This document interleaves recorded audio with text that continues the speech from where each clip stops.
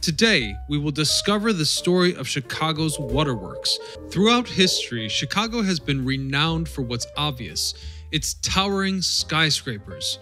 But have you ever considered the endless labyrinth of tunnels that lie beneath them? From the Pedway to the 60 miles of freight tunnel or the subway, I'd argue that subterranean Chicago engineering is mind-boggling. And there's more to the story, including the time when Chicago dug miles of tunnel under Lake Michigan itself to access the ominous water cribs, many of which are now abandoned. So from lifting the entire city to reversing the flow of the Chicago River, workers digging out the main channel removed 26 million cubic yards of glacial drift and 12 million cubic yards of solid rock, which was the largest earth-moving project in history at the time. The channel was constructed in 3 sections. Firstly, an earth section between Damon Avenue and Summit. Secondly, an earth and rock section between Summit and Willow Springs. And third, a rock section from Willow Springs to Lockport, with the rock section being 40% larger than the other 2 sections. Though it was scheduled for completion in 1896, the project would continue for another 4 years, as more time was needed to dig out the canal. And throughout the duration, the lawsuits continued dragging on, with disputes between contractors and the sanitary district not accelerating the process. But by January the 2nd, 1900, the Chicago Sanitary and Ship Canal was completed, with the dams quietly opened to avoid backlash from litigating parties. From that day, the Chicago River began to flow southwards along to the Des Plaines River. The operation was a success, as immediately the death rate from typhoid and other waterborne illnesses dropped by 80%. Missouri attempted to get the U.S. Supreme Court to enjoin Illinois and the Sanitary District of Chicago from releasing their sewage into the new canal, but with little success. The canal was open, and the waste would flow away from Chicago forever. With the rapid growth of Chicago, the single dam quickly became inadequate, so the city would aggressively take measures to power their waterworks in the following decades. In 1907, a project to extend the main channel another 4 miles was completing, allowing for the creation of a water power plant. In 1909, the Willow Springs Spillway was completed, allowing for more water from the Des Plaines River to flow into the main channel, which in turn increased productivity of the power plant.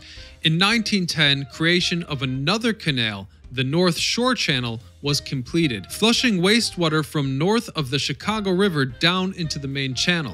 In 1922, yet another channel was built after 11 years of excavation, also sending the now reversed Calumet River into the main channel.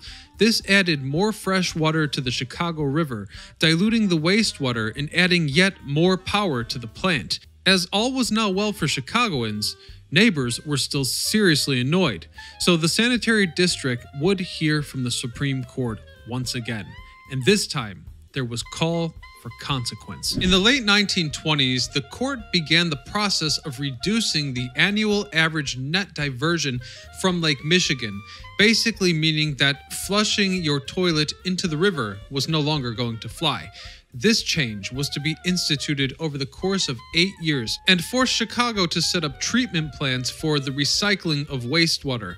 So in 1922, the Calumet Sewage Treatment Works began operations, followed by the North Side Waterworks in 1928, the West Side Waterworks in 1931, and the Southwest Works in 1939. As time went on, more plants were added to keep up with the region's growth, and by 1970, Chicago's wastewater treatment facilities were the largest and most efficient in the world, and the inhabitants downriver were no longer burdened with dirty sewage. The 1970s saw the water cribs becoming increasingly obsolete and plagued with breakdowns, so it was clear that further action was needed. And almost as a finale to all those massive projects we've covered in this video, the Metropolitan Water Reclamation District of Greater Chicago began the Tunnel and Reservoir Plan in 1972, a plan monumental to never-before-seen scales. This plan was drafted as a cost-efficient way to comply with both federal and state water quality standards throughout all 375 square miles of Chicago, as well as the 51 nearby suburb sewer area, with its primary goal being to protect Lake Michigan from sewage pollution. Basically, outlets for street and basement wastewater would lead into miles of cavernous tunnels, diverting sewage in the event of backup or flooding. This would have far-reaching ramifications with water quality beyond the lake to rivers and streams. TARP, as it's known, began tunnel construction in 1975 and entered into use in 1981. But this was only a baby step. The work ahead, and the work that is still ongoing to modern day, would be one of the largest civil engineering projects in the history of the world.